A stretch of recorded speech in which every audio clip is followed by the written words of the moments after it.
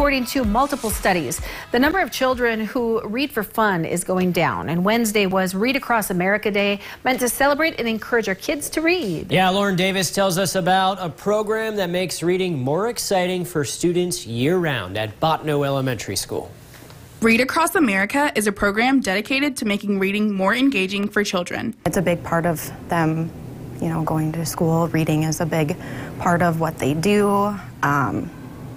It's part of their life. Storybook Treasures is a nonprofit with a program helping make reading more fun for kids. Children read books throughout the school year and get a treasure they can keep based on the book. We got a star that said, "You're a star for Ish." And then if you've heard, chrysanthemum is a flower.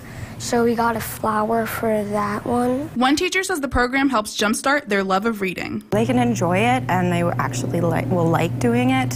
A lot of them are really fun stories, too, that kids really get into it, and they love reading the books. And Hop agrees. I like that you get to learn about things and that it's just a great story. Adding that reading is an important skill for everyone to know. There's lots of different books out there. The Storybook Treasure program is for students in pre-K up to 3rd grade. For KX News in Bottineau, I'm Lauren Davis.